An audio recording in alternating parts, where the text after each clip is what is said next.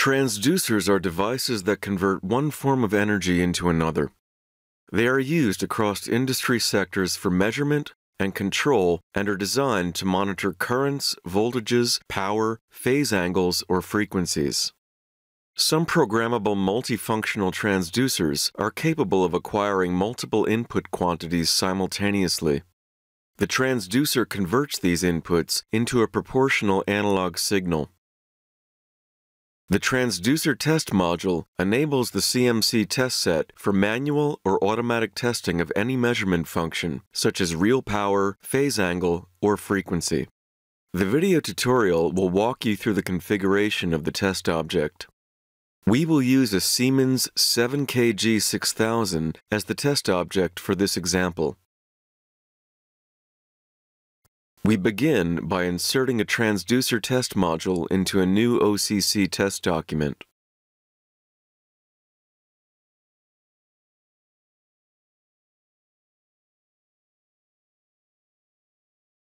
Use the device block from the test object to enter general information, such as name, manufacturer, or nominal values for primary and secondary.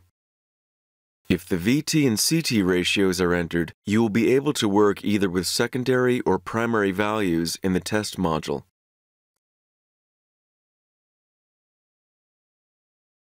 The transducer block contains the test object parameters for conducting the test. Use the checkboxes in the transducer functions list to select those that are active for the transducer under test. The selected functions are included as tabs in the lower section.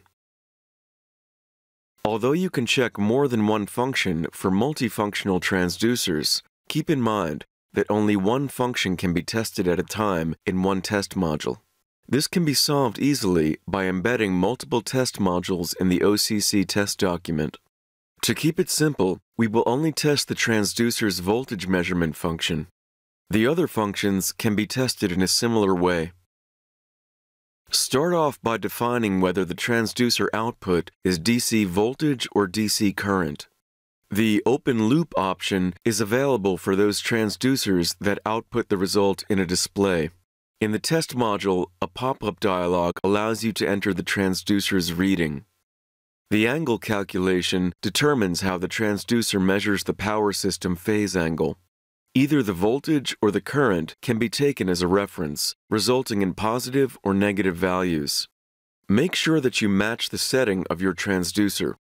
The full-scale error reference, which is the difference between maximum and minimum value, is used to calculate the device error. This value will be compared with the specified tolerance value for the assessment of each test point. This selection is only available when a symmetrical characteristic is chosen. Otherwise, the option 0 to the maximum value is selected by default. Similar to other test modules, we need to specify the CT star point connection, direction line, or direction bus bar. Remember that forward direction is defined as active power flow from the bus bar towards the line. The setting time elapses before the measurement at the analog input is taken. This time has to be set in accordance with the transducer datasheet.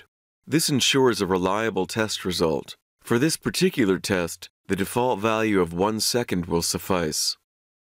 Now it is time to define the characteristic of our transducer. First, select the number of phases that the transducer operates. The availability of this selection depends on the specific function. For instance, while this is a free choice setting for the active power test, it is fixed for the current measurement function. The tolerance option specifies the maximum device error for a specific test quantity.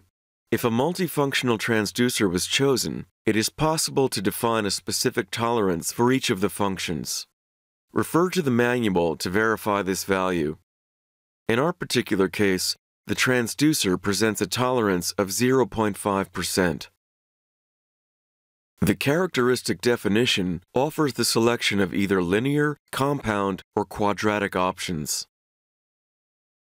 In addition, should the transducer be complex in nature, there is a checkbox for symmetrical characteristic behavior, which is typical for bidirectional power transducers.